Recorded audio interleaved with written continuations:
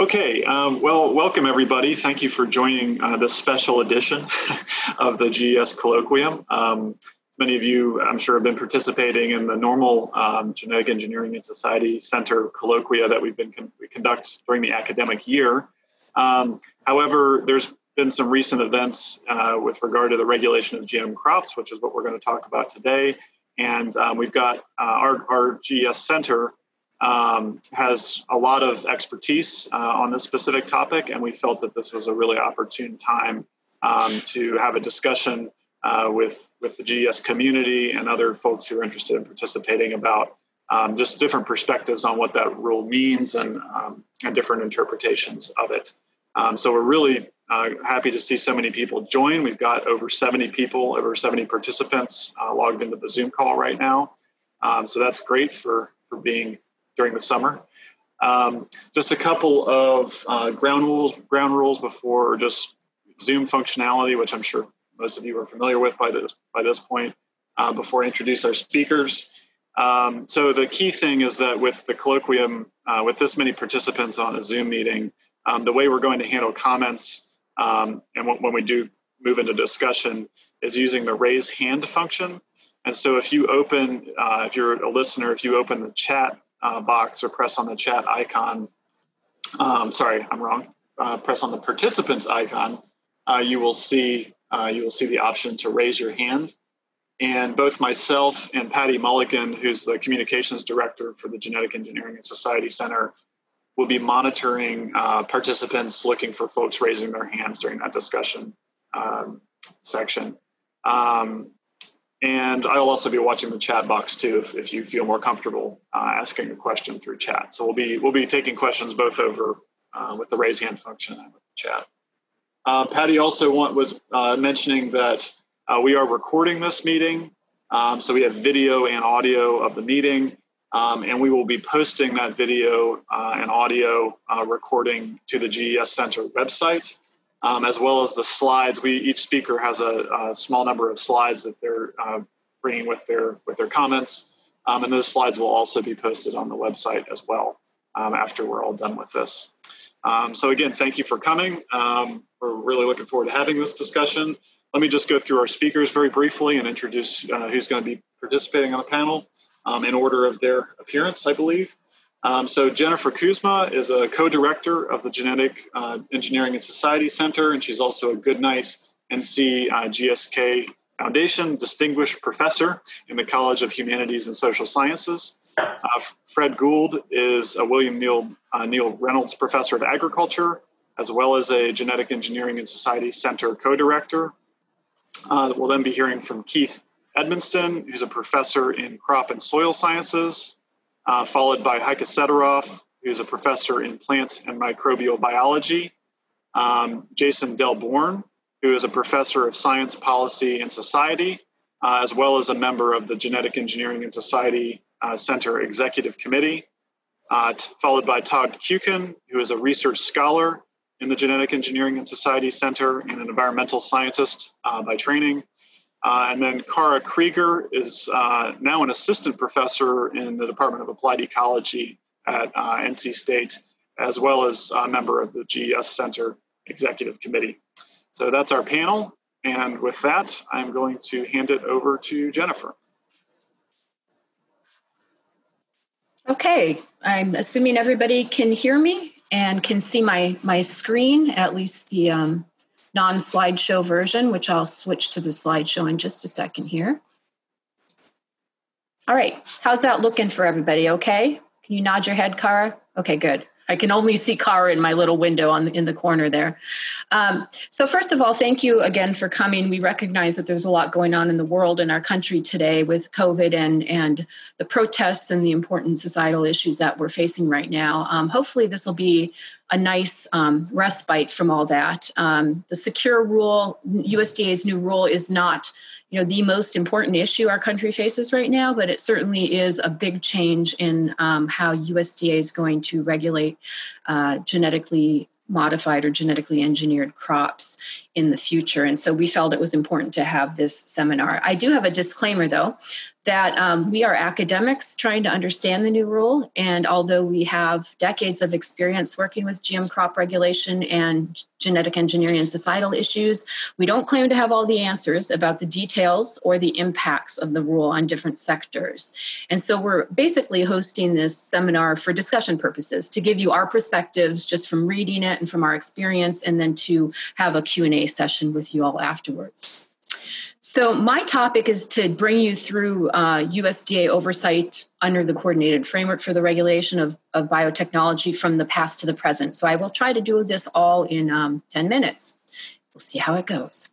So here is a figure that is somewhat complex, and it's purposefully complex in a way, because the coordinated framework for the regulation of biotechnology, which was a policy document under the Office of Science and Technology Policy in the White House, was written in 1986. It wasn't a law, it wasn't a rule, but it was a policy document that instructed primarily three federal agencies: the FDA, Food and Drug Administration, the EPA, Environmental Protection Agency, and the USDA, the Department of Agriculture, to take existing laws that were already on the books and use them to regulate the new products of biotechnology, which at the time were largely confined to genetically engineered microbes, such as the Ice- bacterium, or to genetically engineered plants, and the first kind of plants that were coming out in the late 80s and early 90s.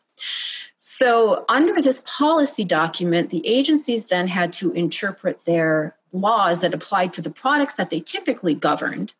They had to interpret these laws and promulgate rules specifically for genetically engineered or biotech products.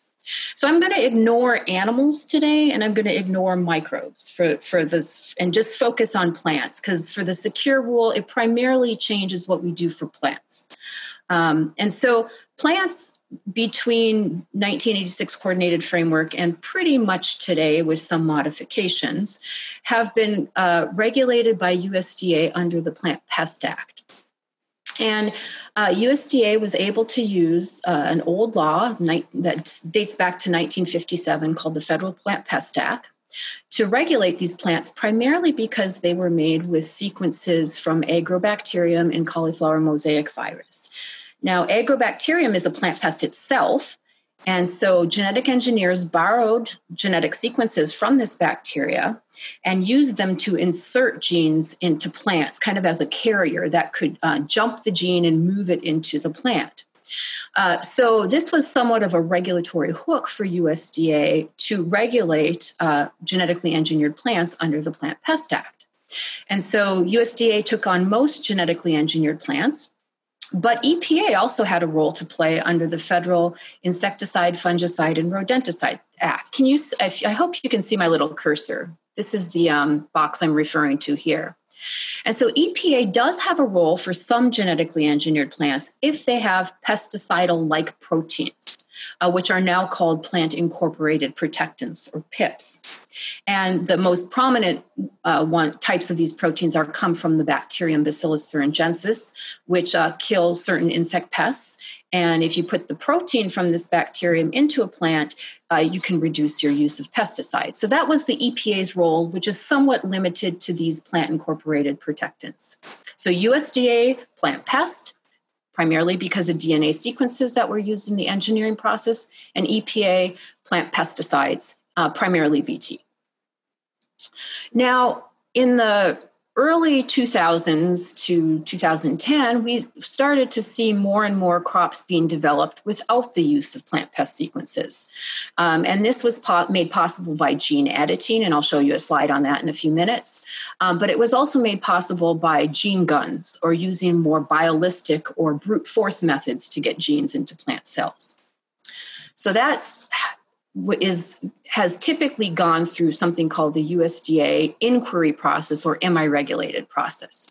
Not technically regulated under the Plant Pest Act, but the developers have double checked with USDA to make sure that that's not the case. I'll talk about that more in a little bit. So that essentially divides the plants up. Now, if a genetically engineered plant is going to animal, fruit, or feed, FDA also has a role, and that's at the top of the slide where my cursor is right now, under the Federal Food, Drug, and Cosmetic Act. So they look at novel substances put into plants from biotechnology. However, they decided to take an approach that was a voluntary approach. So a developer will submit certain safety studies about the nutritional equivalency, the maybe metabolic equivalency, according to some parameters that may be toxic, might submit some information about the allergenicity, if it's a protein. But the FDA doesn't really make a determination of safety. The developer submits this information and FDA says we have no further questions. So the premise of the coordinated framework was really that the products of biotechnology don't bear any more or less risk than the products of conventional breeding. And so therefore, we don't need new laws. And it's the product that should be the focus of the regulatory system, not the process. Although in operation, that's not exactly how it turned out to be, because we do focus on the process of genetic engineering to capture the products initially. Okay, with that, I'm going to move on. And again, this is just to show you the regulatory hook for USDA were these tDNA sequences that would flank your gene of interest, the black thing right there where my cursor is, and help you to move eventually that gene, the black gene of interest, into the plant. So that was the regulatory hook for a long time. However, now I'm going to show this slide with gene editing. In the 2000s-ish to 2010, we had more and more biotech developers using gene editing technologies. And this isn't only CRISPR, it can be things called talons or zinc finger nucleases, where these proteins, which are nuclease proteins, would make a cut in the DNA. They would bind to certain regions of the DNA, so you could make very targeted changes. If you didn't put any donor DNA template, the host might repair it by itself, which is this column, the leftmost column on your screen. That's homologous, just direct repair. The host uses its own repair machinery. That might result in a mutation, though. And so that can be used as an engineering technique to get point mutations. The other option is to provide a template with a tiny little change in it, that little orange piece. And then after the cut is made, that template will be copied into that spot, and you'll get a genetic change that is more that you designed, is more targeted. Or you can put entirely new transgenes into crops using this site-directed nuclease methodology as well. So this is, in a nutshell, gene editing. So you can see through either biolistic methods or through gene editing, we didn't have to use plant pest DNA sequences anymore. So this essentially summarizes USDA's old regulatory pathway. The main question is there plant pest DNA? Or is the organism itself a plant pest, like agrobacterium? If yes, then a crop would be submitted for a permit for field trial. If it's a crop we've dealt with in the past, it might be just a notification to the agency for field trial. And then after a certain time in field trial, it would become what we would call deregulated. In other words, it would be cleared for interstate commerce and you could move it on the market. However, many crops from about 2005-ish to the present have gone through this MI-regulated process because they don't contain in the end product any plant pest DNA sequences. And I looked this morning and there were about 97 that had been submitted. And I think most of them cleared. So I'm going to say, over 60 cleared, I think is a safe assumption there, even though I haven't looked at each one. So that's the old regulatory path. Now, this MI-regulated process, you can go to the website. It's very transparent, which I have to commend the agency on that. And you can find the different submissions here, and you can find the company, and then you can view the letter that the company submitted to the USDA and USDA's response letter. So I just picked out one of the letters. I think this is a soybean resistant to a cyst nematode. And USDA, this is what USDA replies back in a letter. It says it doesn't contain DNA sequences derived from plant pests, and therefore it doesn't come regulated under 7 CFR Part 340, which is what we'll be talking about and what has been revised in the Secure Act. Okay. So that's the process up till today. It's been interesting to kind of observe this over time in USDA's attempt to revise their process. So what this slide shows on the very left-hand side are that USDA's initial regulations in 1987 and 1994, the plant pest rules that they put out, came only under the Federal Plant Pest Act. Okay, so there are initial rules, but however, in 2000, this was amended and its authorities were combined with the Noxious Weed Act authorities into the new Plant Protection, I think that should be Plant Protection Act, sorry about that, but the PPA of 2000. So USDA, twice before the secure rule, has tried to update its regulation in light of this consolidation of the plant pest authorities and the noxious weed authorities in the law. They've tried to update their rules. In 2008, at the end of the Bush II administration, and in 2017, at the end of the Obama administration, the very end, like the last week, I think it was. And here, both these attempts tried to invoke both the noxious weed and the plant pest authorities. So the first thing I want to point out about the secure rule is that it only really activates the plant pest risk authorities. So it decided not to activate the Noxious Weed Act authorities. And that has been a point of consternation for some people because a lot of the first generation risks from GM crops had to do with weediness, like, for example, the creeping bent grass and contamination of irrigation ditches in the Pacific Northwest region. Okay, so here's the Secure Act in a nutshell. Here are the main features. It is, I'm not going to read the title. It's the Secure Act, but you can see the title on your slide. So this is the updated USDA regulations under this new Plant Protection Act. So it pertains to organisms modified through genetic engineering. Well, what is the definition of genetic engineering? It's techniques that use recombinant synthesized or amplified nucleic acids to modify or create a genome. Okay, so technically it includes gene editing because you're using that CRISPR machinery, which is recombinantly generated. However, you'll see that some categories of gene editing are now exempt. So first of all, the main thing about the Act is that it shifts from the mere presence of plant pest DNA sequences to a focus on plant pest risk. And the definition of a plant pest is an organism that can directly or indirectly injure, cause damage, or cause disease in any plant or plant product. That's the brief definition. So several categories of under secure are going to be exempt. Ones that are already reviewed by USDA, either through the MI regulated process or the permit and deregulation process. If something has the same plant host, the same trait, and the same mode of action, it will also be exempt. And so it's not dependent on the specific transgenic or otherwise insertion event. Okay? So it's not an event-by-event regulation anymore. Now, gene editing categories are going to be exempt, but not all of them. Single-base, DNA-based pair substitutions are exempt. Host repair, remember I talked about SD1, is that host repair mechanisms. Or if the change is already in the gene pool of that plant species. But multiple edits are not going to be exempt. Now, those are the main categories of exemption. USDA also has a process for putting forth additional categories of exemption over time. And so if your trait can otherwise be achieved by conventional breeding, USDA has a particular review process for it as well, and it may become exempt. So those are the exemptions. However, if it's not in those exemptions, a regulatory status review will take place. And that's going to be kind of a key point of decision-making, whether it has a potential plant pest risk. Now, USDA expects about 99% of crops to stop at the RSR. Weediness will be considered, but it won't be a determining risk for regulatory capture. That's how I read it.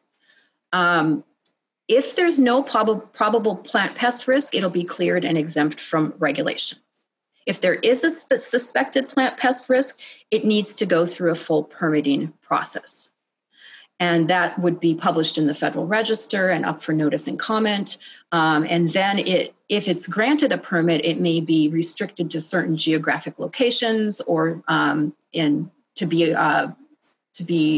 grown in certain ways. All GM plants that are engineered to produce pharmaceutical or industrial substances will go straight to the permit process. Okay, so here is the graphical summary of all this here, and I know I'm running out of time. I had a lot of ground to cover, so I apologize, but this is the graphical summary of it. The yellow are kind of where you can self-determine if you want. The blue is where USDA has a role in determining. The orange is something that would be, a full-blown plant pest risk assessment process. The dark green are things that we're not going to have a public, from my reading, a public database of, the exemptions. Now, if USDA creates another category of exemption because it otherwise could have been achieved by conventional breeding, they are going to publish a list of those on the website, and it looks like they're also going to go through a comment process in the Federal Register. So one concern of mine is that the regulatory status review is not going to go through a comment process in the Federal Register. That's just one of my concerns. So here are the pros and cons in the world according to me, to Jennifer. The pros, I think, are a shift to the plant pest risk focus and away from the presence of plant pest DNA. There's a somewhat tiered approach to exempt things with which we have experience. And there's provisioning of public information and Federal Register comment for some categories. However, cons, in my opinion, are failure to invoke the noxious weed provisions of the PPA. Exemptions have little to do with product risk. For example, a single base pair substitution might activate a toxin. And so it's not the amount of DNA change that really has much to do with risk. And the lack of public information for some categories, such as the self or USDA confirmed exemptions, and a lack of a formal assessment and comment period for the RSR.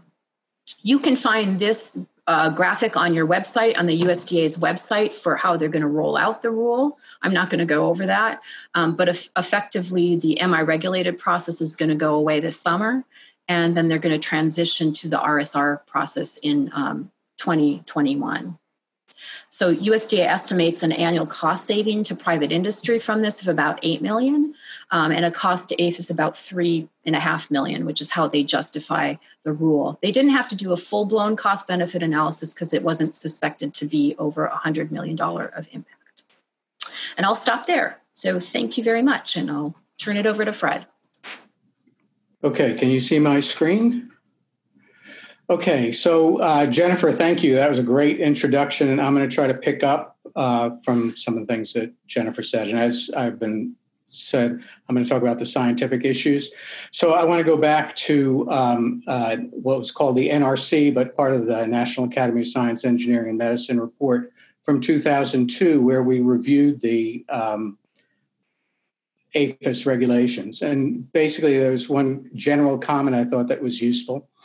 Risk analysis of transgenic plants must continue to fill two distinct things: technical support for regulatory decision-making and establishment and maintenance of regulatory legitimacy. And those are both very important things. And I'm going to restrict myself to talking about the technical support for regulatory decision-making. Others will talk about both of these two things, but they actually do intergrade between the two of them because they influence each other. And I think we have to deal with that issue. But what I want to get to in this report, actually, I was the chair of this committee.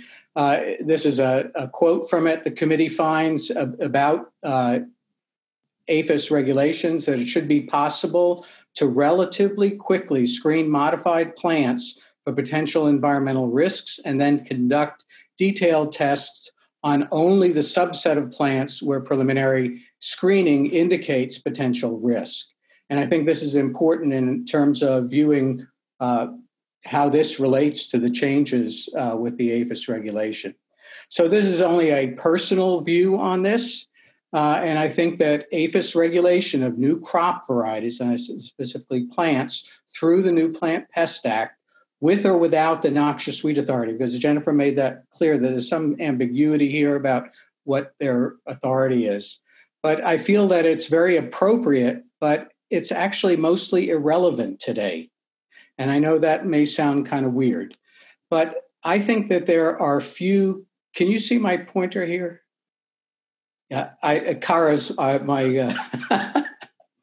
All right. There are a few consequential risks that are addressed by the new act that are not supposed to be covered by EPA and FDA, and I can get into that in more detail. And as Jennifer said, APHIS should continue to regulate plants engineered to make pharmaceuticals and industrial compounds. But I want to go back to in the comments of the APHIS in terms of this new rule. They said, we anticipate that most plants that are not eligible for exemptions and do not pose a plant pest risk will pass through the RSR, or the regulatory status review process, quickly. Okay. And that's an important piece. And some people might wonder if that's okay, what is that?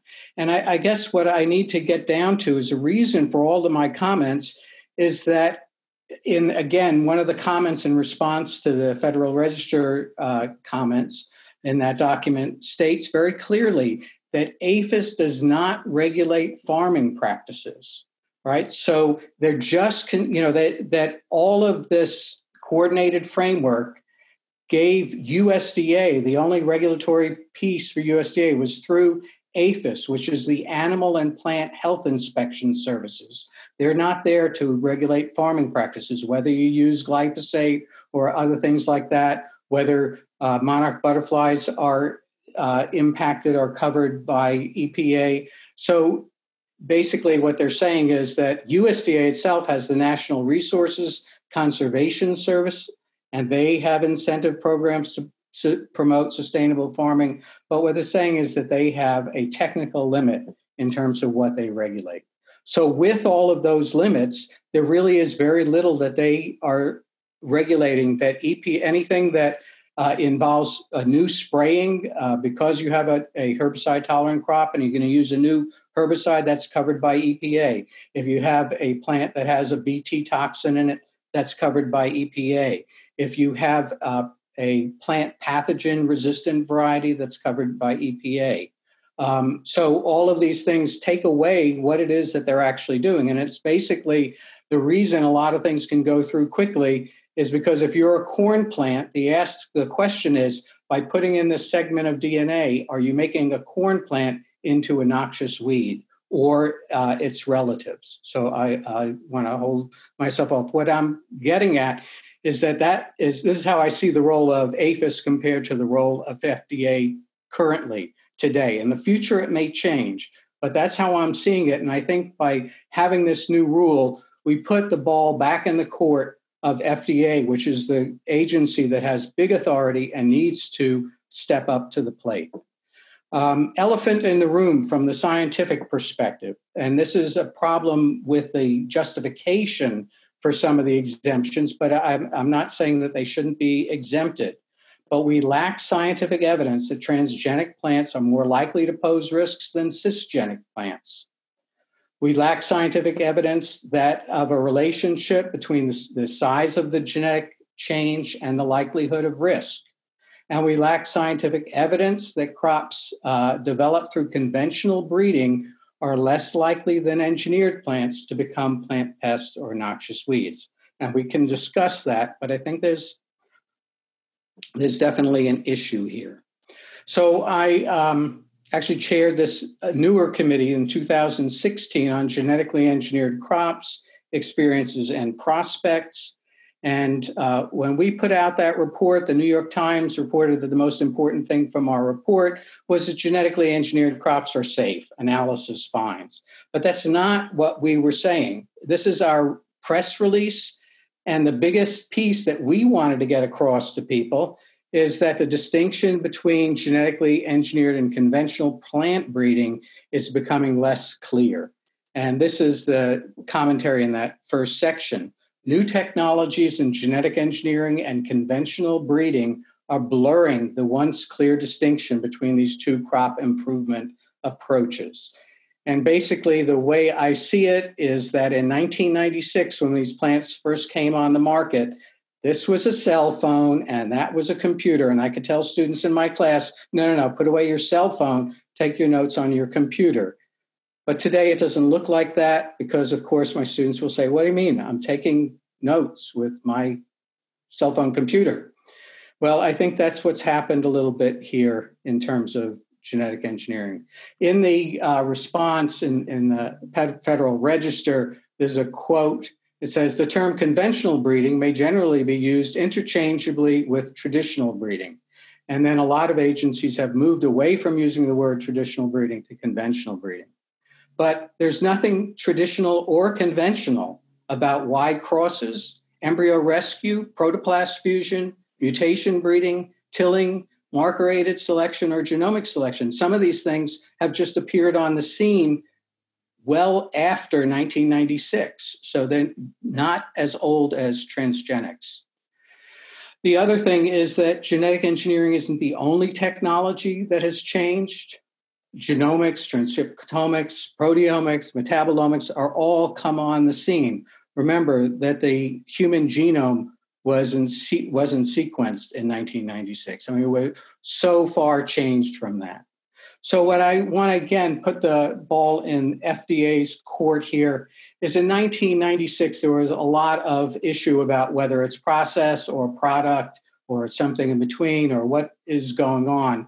And I would say at that time, and when the rule came through, FDA was asking for testing on 60 components, including, carbohydrates, minerals, and other things, but 60 components. So it's very easy to say with a plant, plants have thousands of different chemicals in them, and some of them are toxins. So it's very feasible that something in the process led to a change in something other than those 60 components.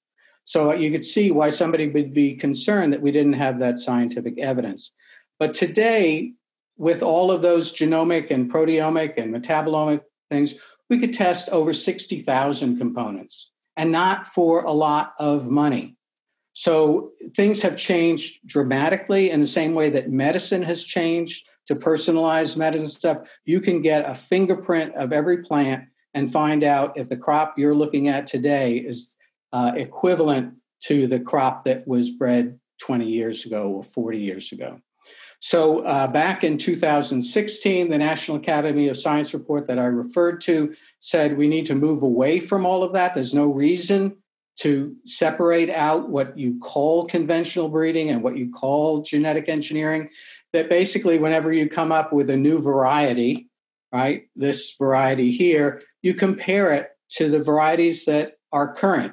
But I would say you could even, compare it to what you think is reasonable and go back 40 years and compare it to what would happen if you grew the seed out from those older varieties to see if you're getting the same thing in both things. And basically with using omics analysis, if you saw no differences or you saw differences that you already understood, that there would need to be no more testing.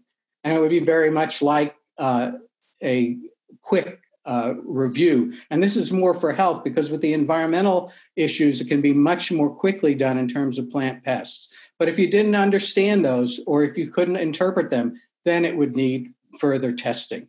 So I think that we need to recognize that we're not in 1996 anymore, and we need to move forward in terms of probably really not just changing the USDA situation or APHIS, which is very small, but changing in some ways the whole coordinated framework to look at things in this current year and looking forward.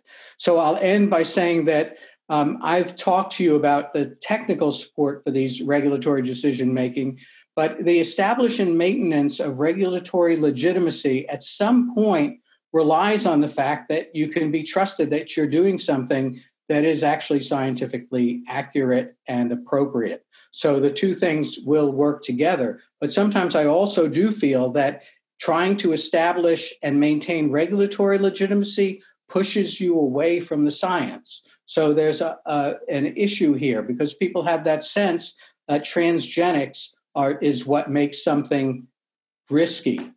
And if we continue that, which is becoming to me a bit of a myth, we have our researchers moving away from transgenics to try to convince the public that they're doing something safe because it's not transgenic. So you can be assured it's safe. And I'll stop there. Thank you. Oh, you're right. Heike is coming next, according to those slides. Yeah. Okay. Sorry. I will quickly share my screen then. Why I had that. Okay, can everybody see it? Yep, I see Khara too. So I have my group, my lab. We are an academic research lab where we actually generate these transgenic. We do a mix of basic research to figure out actually which genes to engineer, which genes to put in, or which genes to edit. So essentially going from what most or many of the academic labs around the world do that deal with biotechnology or plant basic molecular research is trying to figure out what all the components and genes actually do in plants and how we can use them, or how the plant uses them and how we can use them to make changes.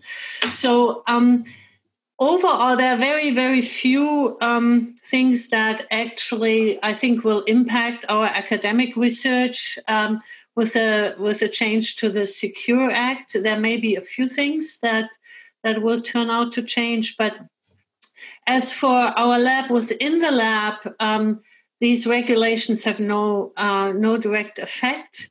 There may be small, because everything we do in the lab, whether it's gene editing or synthetic biology, where we introduce genes from different species, or even synthetic genes, those things are regulated by NIH guidelines, and we have to go and get approval for all our experiments and all our recombinant DNA research through the university. They have the Environmental Health and Safety Administration has so-called institutional biosafety committees that have to approve everything we do in the lab in terms of research. This is not directly affected by USDA guideline changes.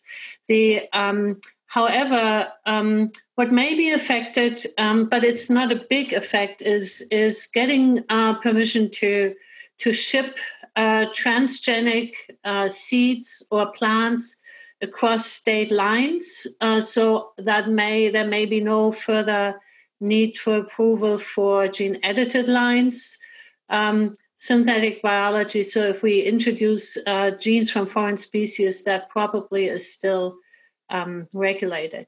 The other thing is that one of the things that is a big hindrance in when we do more applied research is to get industry interested in the research we do, or especially in traits we discover for commercialization, is the ability to actually do field trials.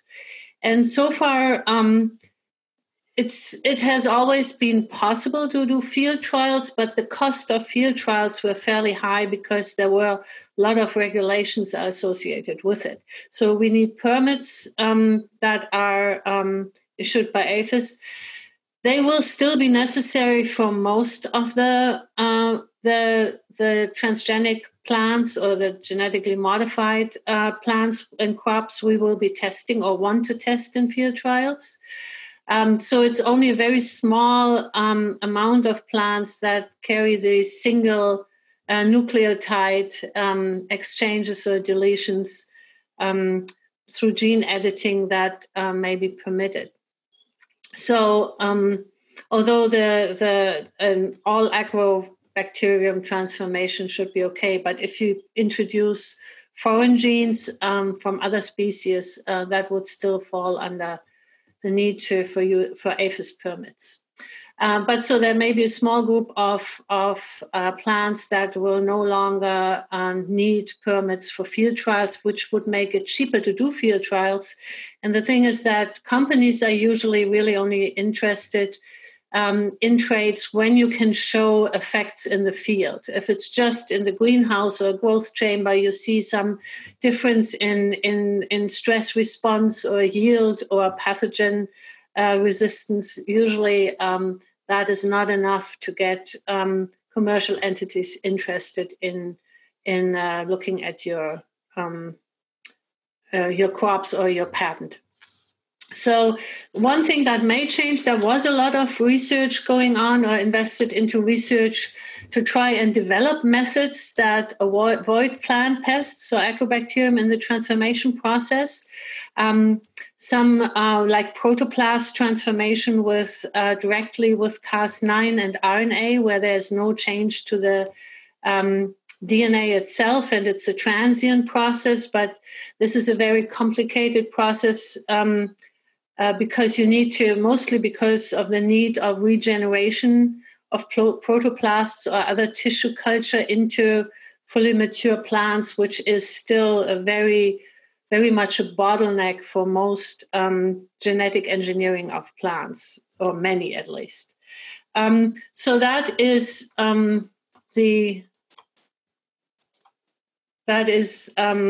the major effect would be the ability to do some field trials without long or more complicated regulations.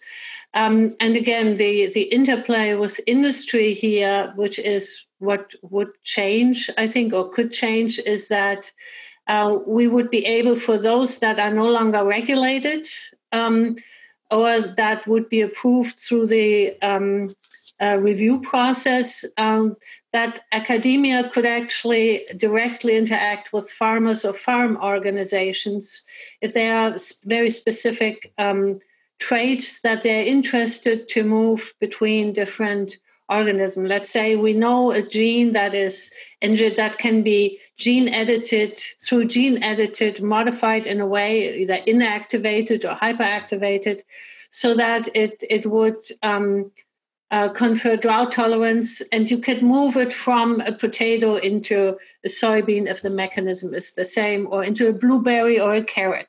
And so if that is a conserved mechanism, it may be interesting to see if farmers or farm organizations would start to directly interact with smaller companies or farm companies, or interact with academia to generate these very specific requests or interests and directly distribute from lab to farm.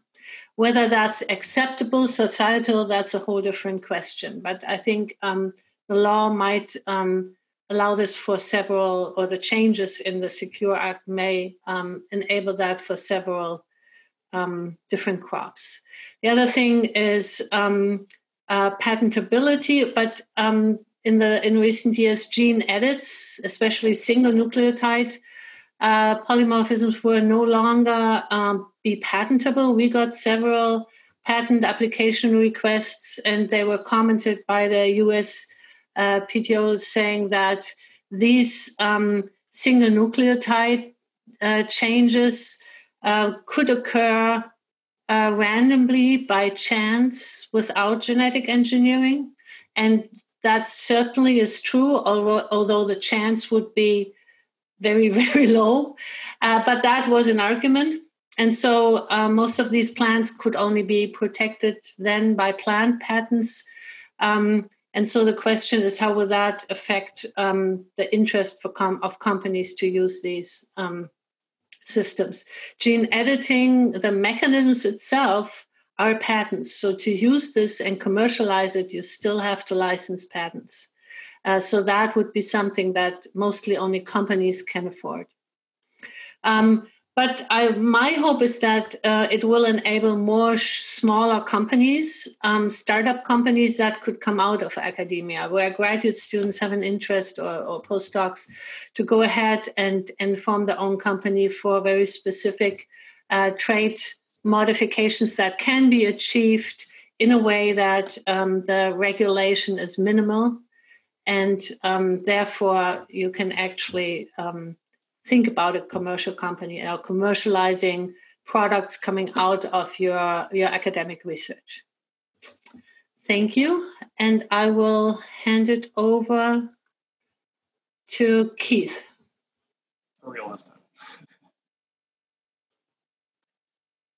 So when I first heard about this, I was hoping that this is a chart I use in my class to explain to students about which plant manipulations are regulated and which ones are not. And I was sort of hoping that maybe it would move CRISPR totally out of the regulated. I think a lot of people were, but it's only certain cases, as Jennifer described, that it's moving more out of the regulated umbrella. So I tried to talk to some growers about what they thought about this. And when I talk to growers, the main thing they're interested in when I try to talk to them about it and explain maybe the what might happen because of this revision is they would like to see more competition. They would like to see particularly smaller companies and maybe academics like Heike have more of a chance to compete with some of the big companies. They're concerned about competition. I talked to some people in companies, and in general, they're, I think, digesting what's going to happen. Some felt that it's a very narrow definition. For example, one base pair, what Fred talked about, the difference between a transgene and a cisgene, and that it could end up being an increase in regulations over am I regulated, where there's no transgene present, which many of our competing agricultural, the countries that we compete with agriculturally operate under, such as Chile and Brazil, Argentina.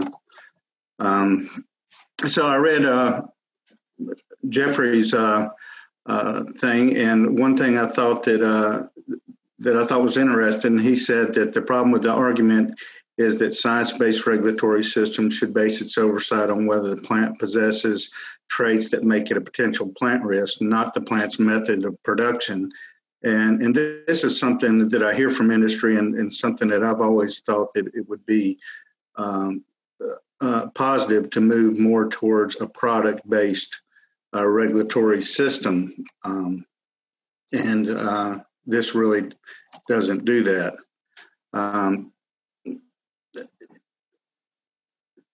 Fred mentioned the elephant in the room. One of the elephants I think in the room are that products that should be regulated with similar risks should be regulated in similar ways. And certainly I don't think that's true. Another thing that Jeff said is the second problem is the developer self-determines if its product qualifies for an exemption, and this could set up a financial incentive to avoid that. I've talked to several companies about that, and they all tell me that they're not going to self-determine, that they won't, just like with the FDA now and the voluntary system there, they want that stamp for legal reasons and for trade reasons. And most of the companies are dealing with commodities that are traded in a lot of countries. They're going to have to deal with a lot more regulatory systems than just the United States system. And those commodities are moved in huge volumes, as you see here. So they have to deal with a regulatory system across the world for the global supply. So they would not be interested in self-determining.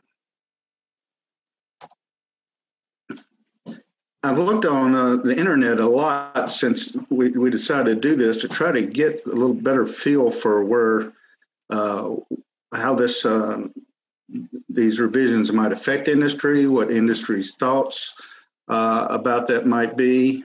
And we don't see much from industry. And when I talk to industry, it sounds like they're sitting back and they're hoping that USDA will do a fairly broad interpretation of this and not so narrow as I mentioned earlier. But one of the things I keep saying is transparency and lack of transparency. And so that brings up the elephant in the room of, what the transparency concerns when a mutation with more than one single nucleotide is achieved with natural selection or mutation breeding. And at what point does the technology become tested and familiar enough that less regulatory rigor is needed?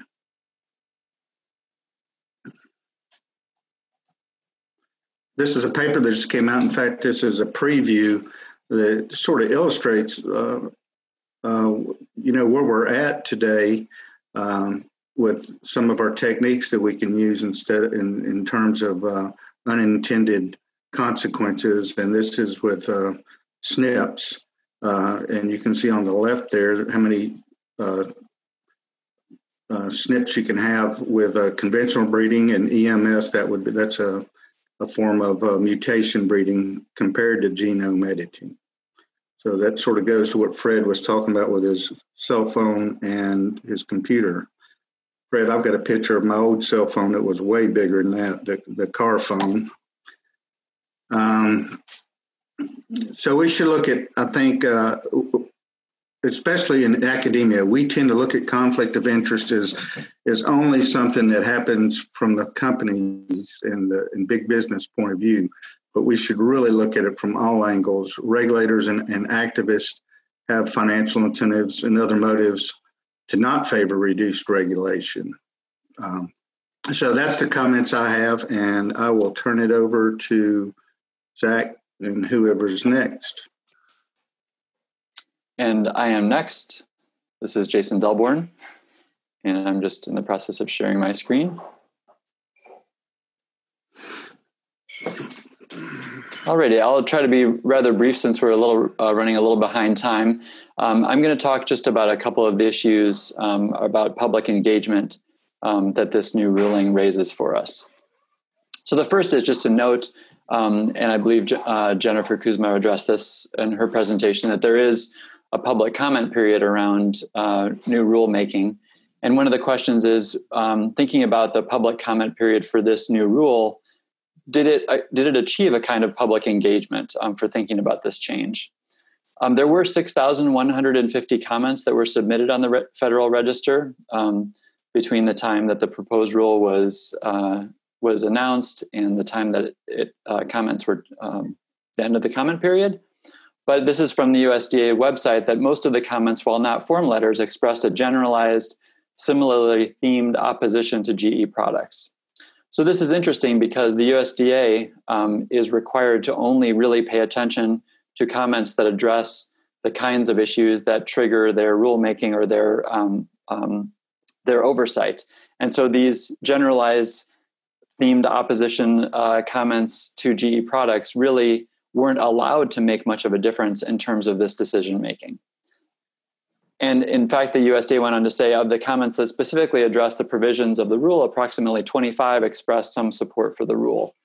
So this is a really strange sort of photo of the public engagement process about this rulemaking. We have over 6,000 comments, but most of them essentially are dismissed because they don't address the particular provisions of the rule that's under consideration. Instead, most of the comments addressed a larger public concern about genetically engineered organisms. And we can certainly discuss whether or not that, where that kind of concern stems from, whether that's a scientific concern or a concern that's based on values.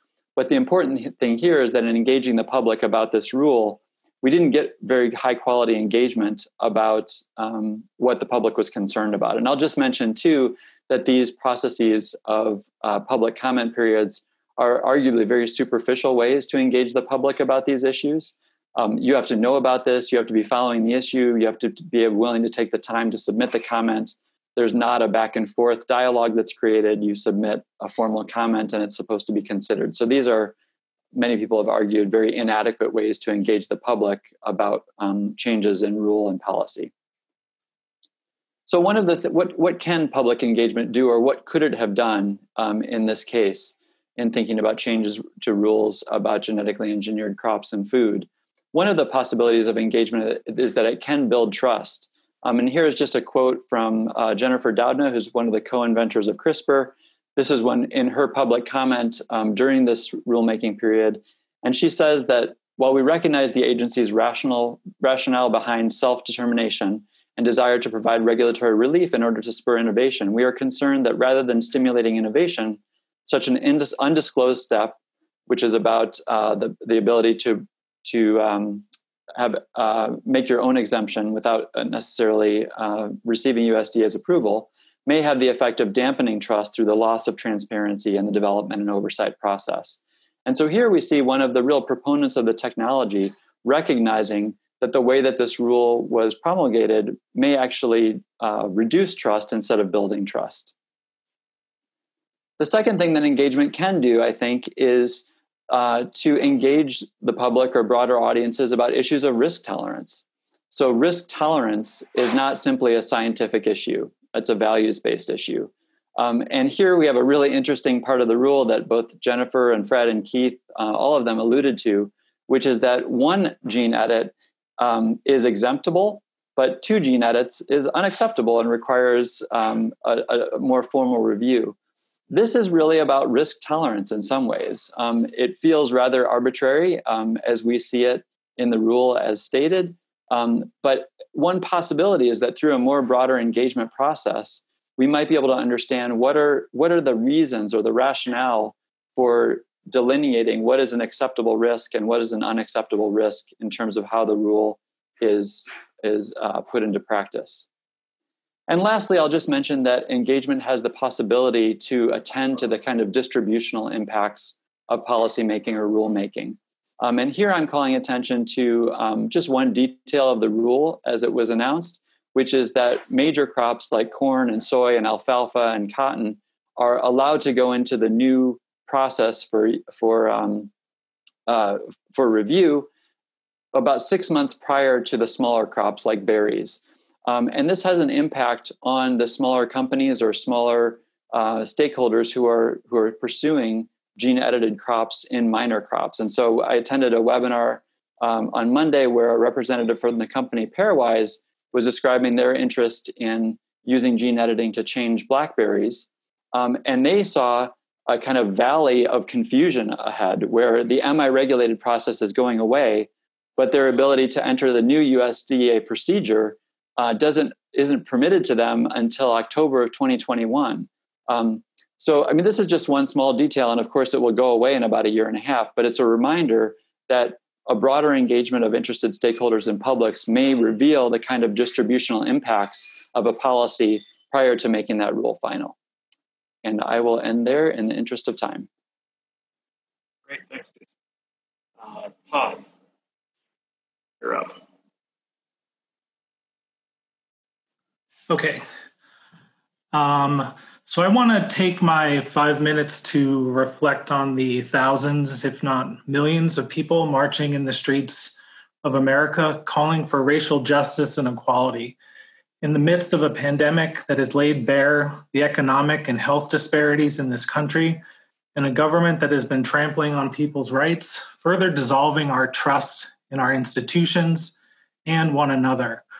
I struggle to understand the silent and systemic racism that my partner is confronted with every day because of his skin color, against the privilege I have grown up with and still benefit from simply based upon my own skin color. While this may not seem that a USDA rule regulating GMOs connects to this, I believe it does. It speaks more broadly to the inequalities about who gets to participate in the development and oversight of science and technology, and whether or not we trust those making decisions. The USDA's mission is to provide economic opportunity through innovation, helping rural America to thrive, to promote agricultural production that better nourishes Americans while also helping feed others throughout the world, and to preserve our nation's natural resources through conservation, restored forests, improved watersheds, and healthy private working lands. We currently sit here at North Carolina State University, a public land grant institution founded in 1887, with the belief that colleges should not be reserved for a select few, and that the children of farmers, mechanics, and other workers should have the access to the opportunities and benefits of higher education. NC State will soon open the Plant Science Initiative, with a $160 million facility whose website states, "We are bringing together the brightest minds in academia, government, and industry to drive vital research and innovation that increases crop yields, creates new varieties, extends growing seasons, enhances agricultural and environmental sustainability, and produces new and improved technology, all valuable and honorable goals." But imagine for a moment if the focus was instead on small, underserved farmers and communities, helping to bridge the gap of food insecurity, economic fairness, and expanding access to science and innovation pipelines by providing opportunities for those left out, enabling them to participate in the research, training, and innovation in order to create new varieties, extend growing seasons, enhance agricultural and environmental sustainability, and produce new and improved technology.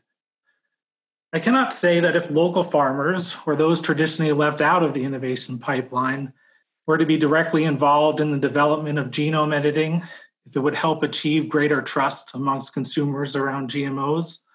But what I do know is what we are currently doing is not working to build that trust or address the inequalities in science and technology.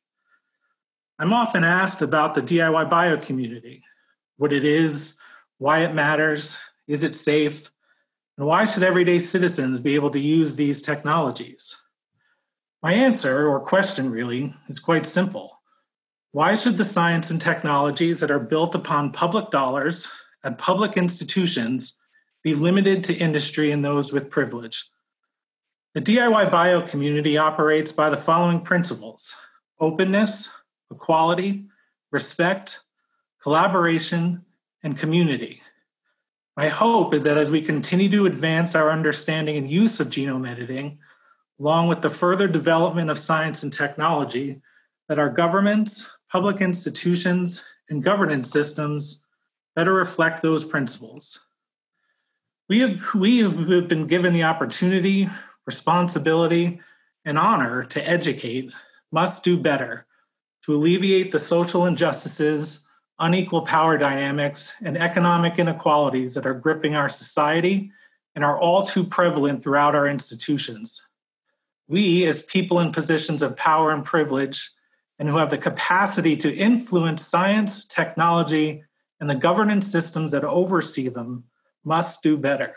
Then, and only then, can we begin to have an honest, equal, fair, and transparent conversation about how science and technology is developed, governed, and used. Thank you for letting me share my thoughts. Okay, I'm going to share my screen. Thank you, Todd. That was very moving. And I appreciate you taking the time to share those deep thoughts with us. So in my 5 minutes, and I know we're a little bit running out of time, so I'll try to be brief. My goal is really to provide a brief comparative perspective with other emerging technologies. And more specifically, what have we learned thus far from other fields? Well, we've learned that particularly top-down risk governance approaches are best when they couple technological assessments like risk assessments or safety assessments along with societal values and a hard, robust communication effort as well. So such a framework could look something like this, where you would have these two spheres coupled together that are within a larger context within of communication and stakeholder engagement, which Jason was discussing earlier. And this is also achieved in an iterative process. So one such approach has been put forward by the International Risk Governance Council with their risk governance framework they've put forward and applied to several case studies. Another top-down risk governance approach is based on the 4 principles of responsible research and innovation. We've heard a little bit about these 4 principles from Jason and Jennifer and Todd right now. Primarily, the need for having diverse and inclusion practices to ensure that there's an early involvement of a range of actors to increase the different types and quality of knowledge. The use of anticipation and reflection to ensure that potential impacts and underlying assumptions are easily identified, and also improves our ability to act on available knowledge. Also, the concept of being open and transparent, it helps us have a robust communication along the innovation stages to ensure there's public scrutiny and dialogue, as well as a fourth pillar of responsiveness and adaptive change. This helps us have practices that are able to be changed in light of new knowledge, circumstances, or perspectives. So coupled with these more top-down risk governance approaches, you could also use more bottom-up, what I'm calling bottom-up best practices for risk governance. And these include things like the codes of conduct that are that could outline different rules, normative behaviors, and maybe principles of standard professional conduct. This has actually been developed in several emerging tech fields, especially in cases where there's been absence of effective oversight. Last year, colleagues and I also published a paper in Nature Nanotechnology that included 5 best practices for risk analysis of emerging technologies, and I wanted to share two of these with you today. These were, among these 5 are the need to share data while also protecting privacy, confidentiality, and proprietary information, as well as the need to develop strategies to address uncertainties in risk and decision-making. Okay, so with these lessons unlearned, with these lessons in mind, I wanted to look back at the SECURE rule. And I find that the SECURE rule may be challenged in adhering to several of these points that I brought up. So first, given the flow of information provided by biotech developers to USDA through the SECURE process, it may be ineffective in communicating to diverse audiences, does not appear to have a robust mechanism to incorporate societal values, and does not appear to have an iterative approach for dealing with unforeseen circumstances or new information. Further, SECURE does not seem to strongly adhere to the 4 principles of RRI, since mechanisms for all these pillars seem to be lacking. However, at the same time, there does seem to be some promise in terms of having the ability to establish codes of conduct from biotech developers, if there is will and trust among developers, and also if there's a model or approaches could already be adapted to do this. Second, it seems like we could help share some of the data while protecting privacy, confidentiality, and IP, assuming that there is trust between actors, as well as suitable data infrastructure available. Finally, it seems that there could be strategies developed to help prepare for uncertainties and risk in decision-making. This could include things like including or complementing risk assessments with uncertainty assessments, the use of dynamic risk evaluation and management, or even these broader RRI frameworks pillars that I mentioned before. Thank you.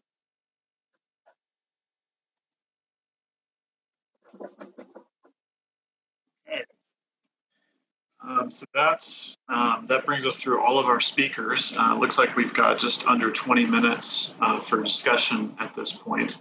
I wanted to, I think I got one question harvested off of the chat here from, let's see, I wrote it down, from Greg Jaffe to Fred. So I don't know if you see that, if you saw that in the chat box, Fred, but the question was, I agree that the FDA should have a larger role in oversight than the USDA. However, their oversight to date has been voluntary. Are you advocating that they have mandatory oversight? Yeah, I guess I'm saying something a little bit broader about the whole coordinated framework in my comments. But I guess what I would want to bring back, there's a reason for them to actually have mandatory oversight right now, because we had a discussion about this yesterday. If it's a voluntary system through FDA, and now for certain things it's a voluntary system through USDA, there are products that could come out through the United States that are unidentifiable and don't go through any regulation. And that could harm the U.S.'s ability to export goods. So I think that we've set ourselves up in a situation now where unless it goes through EPA, it's the possibility, not that everybody won't go through the permitting process, but it's a possibility. So I think that FDA needs to step up. So I want to try to play referee here. Yeah. Patty's helping me out. So can I just add a comment to that? The other thing about FDA is they don't deal with ecological impacts, Fred. So yeah. I'm curious about how you feel that would be handled then. Well, that's why I say it's a whole issue with the current system, is that the role for USDA, which is we think of and as having the environmental piece, and as well as EPA, their mandate is so small that it really doesn't cover those things. So I think we have to really rethink where we're going. Again, it was brand new in 1986 or 87 when we were making these things. And I really applaud USDA for making, APHIS for making these changes, which are much better. But I think we have to go further. All right. So just try to go through these in the order in which they appeared here. So there was I guess Pranjali Vishwakarma had raised her hand during one of the talks. And so if that individual wanted to post their question or speak up, they should unmute you. Okay, not seeing that right now. So the next question we had, or the one in the chat box, I'm having trouble. Actually, Patty, you might have to watch the hands because I'm watching the chat box and it's hard for me to look at them both at the same time. So I'm tending to look at the chats more than the hands. So despite my instructions to you all. So the chat box question I see is earlier was from Ray, I think. Ray, how big of a database is needed for omics to be informative for metabolomics? There are huge differences even between plants in the same field. And I think maybe Fred could handle that one first. So. All right, I'll go after that. Nobody is saying to compare individual varieties. The question is, if we have to decide on what we're comfortable with. If we're comfortable with the plants and the foods that we were eating in 1968, then that could be the standard. Anything could be the standard. What is in the grocery store varies dramatically, right? You know that based on tasting them. But the issue is something outside the norm, not whether there's a small difference, but whether there's something that's really different. And I guess that's the question about big and small changes. We do know that all you have to do is one nucleotide base substitution, and you could change a protein that's involved in an enzymatic reaction that changes a lot of different things in the plant, right? So if such a thing happened, you could detect that very rapidly, and that's the idea. I think the next question in the chat, Zach, is the detail about secure for interstate movement. Yes, yeah. So that's Matthew Williams. Yeah, I can take that one. So someone asked about the secure rule for interstate movement of biotech crop seed or plants, and essentially the whole system is predicated on interstate movement. And let me just put up I'm going to share just that one slide again on the secure rule. So can you all see my screen, or did I not share it? Well, anyway, the permitting process. So what happens with secure now is you have all these exemptions, and if you're exempt, you can move it interstate. It doesn't matter. Most of our regulations in the United States are based on interstate commerce, as your question is picking up. So if you're exempt, if you have the single bear substitution or single base pair substitution, the homologous repair, or it's already in the gene pool, feel free to move it interstate. And that's your self-exempt pathway or your USDA confirmed pathway. If it's potentially achieved by conventional breeding, but not in the gene pool currently, you have to check in with USDA, and they have 12 months, I believe, to review it. And then likely they will create new categories of exemptions for things that could be approved through conventional breeding or done through conventional breeding, and then you can move it interstate.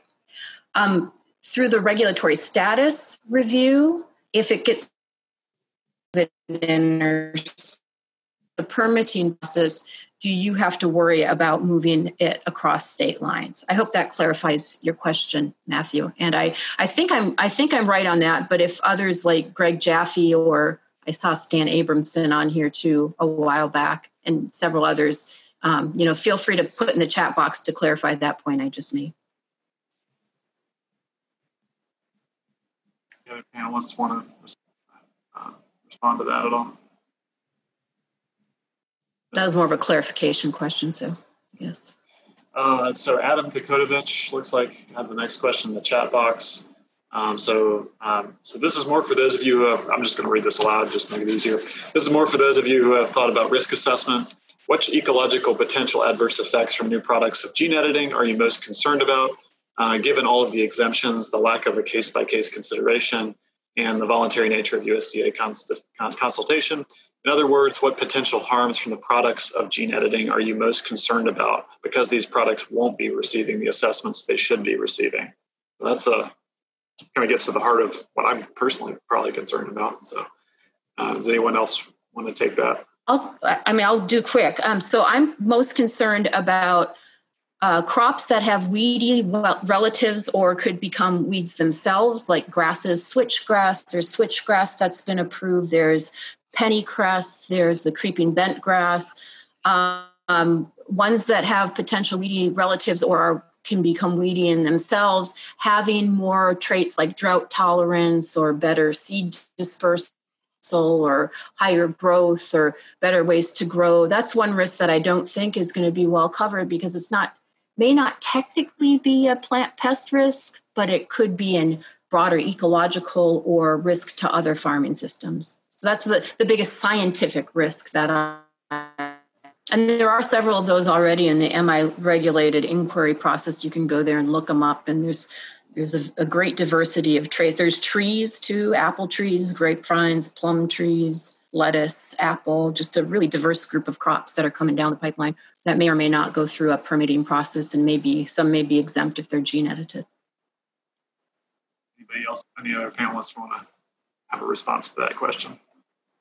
I'll just add that and maybe Jennifer was referring to this, the audio was a little garbled for me, but for gene edited plants that are not aimed at agricultural environments, but more unmanaged environments, we might have more questions about their ecological impacts and whether that's forests or other types of environments. It's not clear exactly how those will be considered. It doesn't seem that USDA would play much of a role. And maybe that's appropriate, but that would be a set of concerns. Yeah, but Jason, wouldn't they still go through a process with FDA and EPA? I know it's voluntary, but that would evaluate risks. Well, so I don't think I see any bigger risk with gene editing than with any conventionally bred line. So things like higher yield, Jennifer, or drought tolerance are things that people have been breeding for forever, so I don't see that gene editing as a technology provides a greater risk than conventional breeding at all. I mean, that's what conventional breeding does. It tries to induce mutations through either radiation or chemicals or natural processes, which is the basis for all our survival here. And then uses these and selection to breed for exactly those so-called SNPs that will then generate better crops. And I wouldn't consider those as weediness or overtaking agriculture or wild and natural environments at any bigger risk than anything that has been done in the last few hundred or thousand years.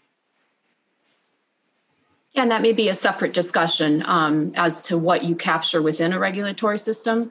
But if you're going to capture genetically engineered crops and pay particular attention to them, then those are the risks that I would be worried about. Are they unmanaged ecosystems or cross-pollination with weedy relatives?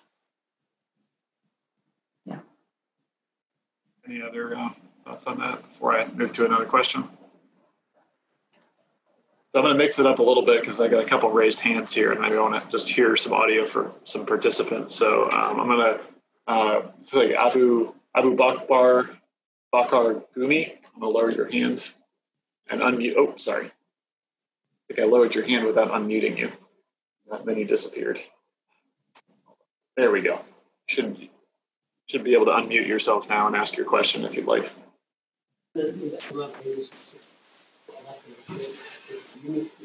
Hello.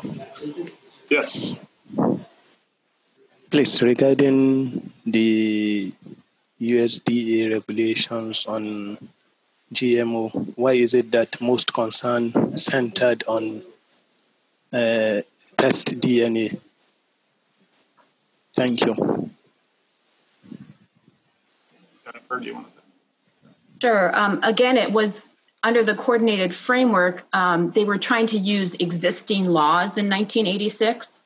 And so the Federal Plant Pest Act at the time, which was an older version than the 2001, but because the first regulations for genetically engineered crops were 1987, 1993, they used that particular law as the regulatory hook.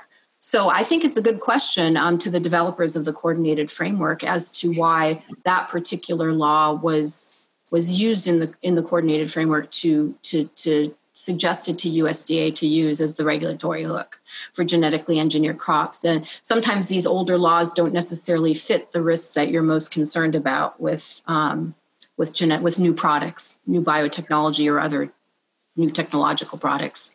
So it's kind of somewhat of an artifact, in my opinion. But I'd be happy to hear others' viewpoints on that as well. Okay, thank you. Because I was just curious to know whether it's the only concern. Yeah. Go back to Ranjali Vishwakarma because she raised that individual raised their hand. So I'm asking them to unmute themselves. Hello. Yes. Can you hear me? Yes. My question is that it's for Jennifer. Is that in new regulations, same plants or host traits are given exemptions? What is basis for these exemptions? Yeah, well, others who read the rule can comment too. I think it's, experience with USDA already having reviewed that in some form or another, or it's either through the MI regulated process or through the permitting and notification or deregulation process. So I think they're trying to say, the place where the gene lands doesn't matter as much as long as we already have experience with that combination of plant, trait, and mode of action. And I think that's probably a decent scientific argument, although, we are concerned about off-target effects of where the gene lands or gene editing as well. But if you're going to have to cut something off, it seems to make some scientific sense. But I think others can, that's my opinion. Others can comment on that as well. Any other comments, panelists on that? I think familiarity is probably the main principle there. Okay. And the second thing which I would like to ask, weediness or invasiveness has been also given exemptions.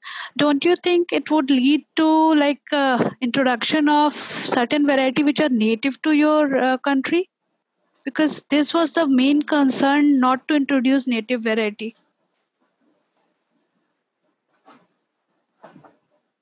I don't know. Does Keith want to take that one or Heike, who have more plant biology expertise, current plant biology expertise than I do right now? So you're talking about introducing a gene-edited crop where we have a native species in the center of origin. Is that what you're talking about?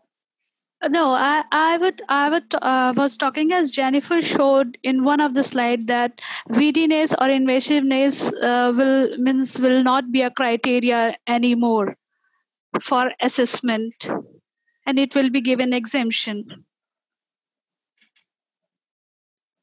So what I should probably clarify a little bit.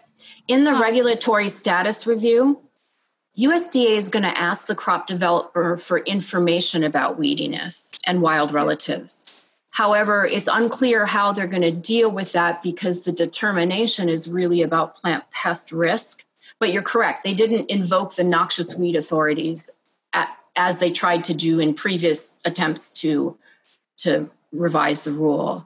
And it's a concern of mine. But again, I don't have the current plant biology expertise to answer or fully understand your question. But I am concerned about impacts on native plants that may be related to the genetically modified plant. Thank you very much. Others may not be. And again, Heike brought up the very good point that there might not be any greater risk than conventionally bred plants, which is, I think, valid as well. But it could be that if you are going to focus on genetically engineered plants, then you might as well, pick one of the major risks in order to focus your regulatory system on. But that's just my opinion. So go ahead, Keith. I'm sorry. Well, I was just going to say, as far as native plants, certainly that's a concern a lot of people have. And thankfully, in the United States, we're not the center of origin for much, but we are for sunflowers. And we've had mutation breeding in sunflowers, and it's grown right in the center of origin. So that goes, to me, that goes back to that big elephant in the room. We would regulate that maybe differently with genetic engineering or gene editing than we would with other forms of breeding, where the concerns would really be the same, the risk. So I see we're at the end of our scheduled time right now. We've got well over at least 20 comments that I've left unaddressed in the chat box here, and a couple of raised hands. So we could probably go on with this discussion for quite a while. And I guess, as my role as timekeeper, I need to bring this meeting to a close, unfortunately, because I'd like to hear everybody's comments, but I need to go listen to our dean talk now. So I don't know. We could maybe think about doing some Q&A responses to the comments, on our website or something. On the website, yeah. So these comments we have a record of now, or we can save this, and maybe it would be worth, as the GES Center, going through them and doing our best to reach out to a couple of folks with answers, or post a FAQ or something like that. Yeah. So we'll look through your comments. You have not submitted them in vain. We'll see what you've asked. So thank you again very much for everybody for attending. Let's thank our panelists. You can hear me clap. I learned a lot. I was worried we wouldn't have enough questions, so I had my own written down, but I didn't get a chance to ask them. So I hope everybody has a good summer, and thank you again for attending, and enjoy the rest of your Friday. Thank you. Thanks, Zach, and Jennifer, and everybody. Patty, thank you the most, Patty. You were fantastic with putting those links up. No problem. Y'all have your expertise, and I have mine. Can you, thank you, everybody. Will those links all be available? The links will all be available. I'm going to add them when I post the video. I also usually put links in the podcast description if anybody is subscribed to our podcast. So we'll have a lot of extra comments and links and stuff to add to things. It'll probably take us a little longer than usual to get things posted, but it'll be on our website at the go.ncsu.edu/GES. Way to get in a plug there. Yeah, and follow us on Twitter. Thanks. Y'all have a good weekend.